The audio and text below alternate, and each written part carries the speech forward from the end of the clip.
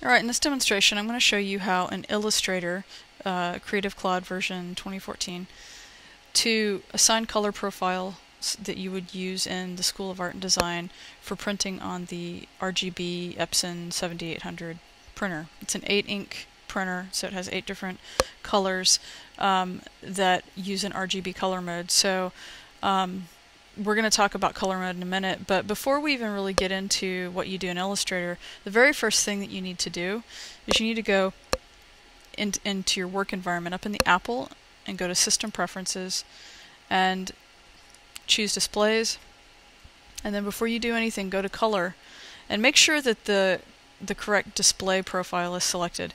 There are two things to consider whenever you're choosing color profiles. One is to set the display profile for the monitor so that when you're looking at that monitor that you're using that color calibration that's going to work with the printer. So in this case we've calibrated the monitors in our labs, and the current one that we're using at the time of this video is called ArtLab 2014-0702.ICC.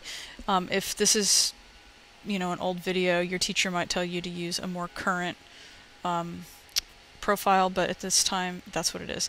And one other thing is, I don't know if you can see it in this video, I don't know if it's picking the color change up, but as I click around where it says iMac, display, and so forth, my color on my screen is dramatically changing. So that's why you need to make sure that you're using the right color environment whenever you even start making color choices about your work. Otherwise you might have to go back and redo it anyway. So go ahead and make sure that that's set up. You don't have to do this if you're not printing on this printer, and you don't technically have to do it if you're printing on this printer, but you're going to have the best outcome if you do. Alright, so now that that's done, we can come into our document. The first thing I want you to look at up here in your title bar is, if you've already been working on a file, see if it's set in CMYK. If it is, then we need to change it to RGB. Ideally, you would set your document color mode right as soon as you're starting your new file and creating it for the first time, and you would set it to be RGB mode. But in case you didn't do that and you forgot, or you didn't know you had to do it, you can go back and change it now, and you can see how the color shifts. And if the color shifts too much, you can go and make some corrections either in your raster graphics and re-import them or embed them or link them, or in your vector art. So we're going to go up to where it says File, choose Document Color Mode, and then RGB Color. And I don't know if you can see that, but I noticed that that changed a lot. Alright, it looked like type crimes got brighter and some other colors shifted just a little bit. So you'd have to make sure that you're okay with those color shifts. Sometimes it's not going to be that big of a deal, but in some color ranges, especially like in solid cyans and certain magentas, you are going to see kind of like a dulling effect whenever you go back and forth between the two color modes. So next thing that we need to do is actually assign the profile. So if you go to Edit, you're going to see a menu option down here. It says Assign Profile, and you're going to choose where it says Profile here, and then from this drop down you're going to select ArtLab 2014.ICC that we assigned to the monitor profile. Okay, and this might not show up if you haven't changed your color mode from CMYK. So if you don't see this and you're in one of the computer labs, there's a very good chance that you are still sitting in CMYK mode or something and you can't find it. So go ahead and click on OK. So now we've got that assigned. Okay, you can save your document and or whatever. And then the other thing that you got to do before you save this and submit it for printing is you need to export it out as a JPEG, a high resolution JPEG, not just like some crummy little thing you get off the web, but like a high resolution, good for print JPEG. And the reason that we're doing that is that it maintains the quality very, very well. Like, you can't really even see any difference. And the other thing is, as long as you output it at the high resolution.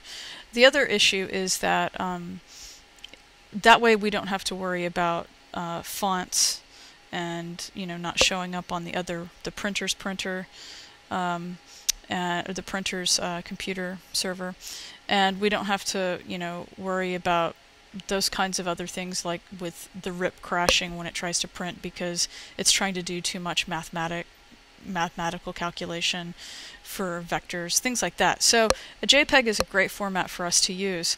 So what we're going to do before we export that is we need to go ahead and draw an artboard. And the reason is that, you know, maybe for this poster it wouldn't be a big deal, but if you have like potentially any clipping masks that go off and outside of your bleed area, or maybe you had some objects that you threw off to the side over here, well, all of those objects and things, they're going to get picked up and saved into the file like it's one gigantic huge print, unless you set your artboard. So what we can do is go into our tool palette, and down at the bottom there's this little grid looking icon. It's the artboard tool, and you can click on that, and it's going to try to automatically select your artboard for you, and it usually gets it right, but you might have to adjust it. So when you get the artboard selected for the area that you want to actually print, what you can do is just hit the return key, and then it pulls this up. You can name your artboard. I'm just going to leave mine as artboard 1. It doesn't have to be named. Make sure your dimensions are right. Also, if you want it to display things like center marks, crosshairs, whatever, you can do that. But you'll see the name of the artboard down here, and you just click OK. Now what I can do is export, and it's going to only export the area that's confined in the artboard as long as I set the settings up right. So I'm going to go to File, and then I'm going to choose the Export option. And we're going to just put it on our desktop, and I'm going to export out as a JPEG. And there might be occasions where, let's say that, you know, if you're sending something to a printer and they demand that you have a TIFF, you know, or maybe you're sending something for competition and they tell you that it has to be a TIFF file for print. You can do it as a TIFF, that's fine. Just for us, a JPEG, even though it uses compression, it's actually still going to look great. It's going to look perfect. Alright, so just know that it doesn't have to be a JPEG, it can be something else. Alright, and we're going to click on Use Artboards. That's really important. If you don't do that, it's still probably going to capture anything that's outside of your artboard. So you're going to choose, I think it defaults to this, but you're going to choose range 1, or whatever the artboard number is that you're printing, and then you can call it whatever you want up here. Let's call it exactly what it is, and then .jpeg. Export. And that's going to give you some really important options. Make sure that your color model is RGB. If it's not defaulting to this, that means you forgot already at this point. You forgot to change it to CMYK, and that should be like a trigger to go ahead and hit cancel, change your color mode so that you can make sure that it's looking the way you expect it to look. Make sure that your quality is up to 10. It doesn't default to 10 normally, but I think it remembers the last setting, so that's why it's at 10. This is fine. Baseline compression. Resolution is going to default to 72 ppi. It thinks, oh, it's a JPEG, you probably want it for the web. Not so. We're going to make sure that you could choose 300, but I'm telling you right now that our Epson 7800 is optimal at 365 ppi. So you can go ahead and put 365 ppi in it. Now just know that that's going to be really good for your vector art. Hitting the target resolution is great for your vector art. If you have raster graphics that are in these files and they already don't, you know, have enough resolution, then changing this value to something really big isn't going to somehow make them better. It's actually, if anything, going to make them worse. So it's really, really important that you know that this resolution right here is for clarity of like the crispness of your vectors and things like that. When it comes to your raster graphics, you really needed to start out with good high quality images to begin with. Okay, so then lastly down here where it says embed ICC profile, check this and make sure it's using that ArtLab 2014 whatever ICC profile, okay? And that way it'll embed it and it'll carry that to the printer. Click OK, and then now if I minimize this, you'll see on my desktop that I have this file that's a JPEG. If I want to double check that and make sure that it looks good before submitting it for print, alright, you should do this. Open it in Photoshop because it's a JPEG, you can do that, and take a look at it. And what I recommend you do is I recommend that you look at it at, you know, not like this where you can go, oh, okay, everything fits in my window, that's only at 8.33%. That's not seeing how it's really going to look when it's printed. Change this value down here in the bottom left to 100%, and that right there is the quality of print that you're going to get. So if your vectors look, sharp, they look good, then you're fine. If your raster graphics look really pixelated and funky, then they're not gonna magically look better in the poster. I guarantee they're gonna look worse. So make sure that you are looking at this and not just sort of like turning a blind eye and hoping for the best, because it's it's going to be what it's going to be. So look at it at 100%. Looking at it above 100% is really, not that valuable, because that's not the way it's going to look. And also it might even worse give you a false sense of sort of poor quality. The other reason that you want to look at this in Photoshop is you want to get a sense of how colors are going to look next to each other. Something that's extremely important to remember, is that if you are printing on matte paper, the luster has a pretty good sheen on it and it pops.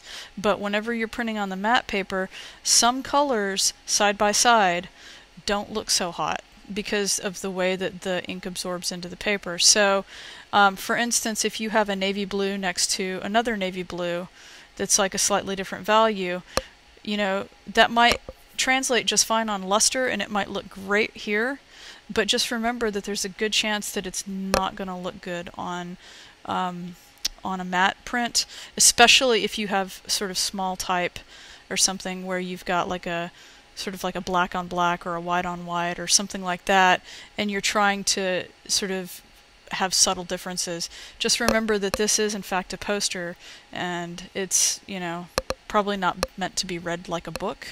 And so if somebody cannot ascertain what it's saying, then unless that's sort of the point of your poster, then you're really not communicating very well. So make sure that you're making those right choices as well. Okay, and then when you're finished, just make sure that you submit it the way that your teacher tells you to, and you should be good to go. And one last thing actually. Go up here to image, and I want you to look at image size when you're in Photoshop. This is kind of important.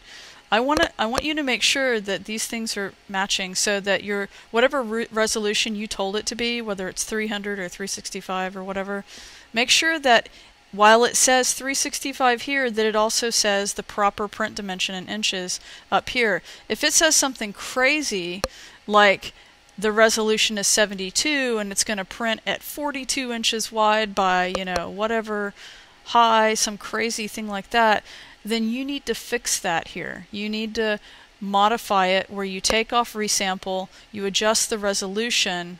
In fact, let me show you. Sometimes, for whatever reason, it'll do something like this when you open it up. Well, if you do this, my printer is going to tell me that it's too wide or it's going to be a problem or something. I'm going to look at this and I'm going to send it back to the teacher and say, hey, they didn't save it out properly. So make sure you just look at this and make sure that Illustrator or whatever you're using didn't screw this up.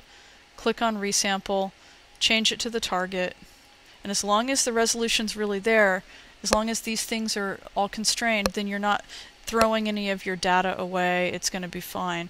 So now it's actually going to print at the proper size with the proper resolution. Okay? And that is the end of the demo.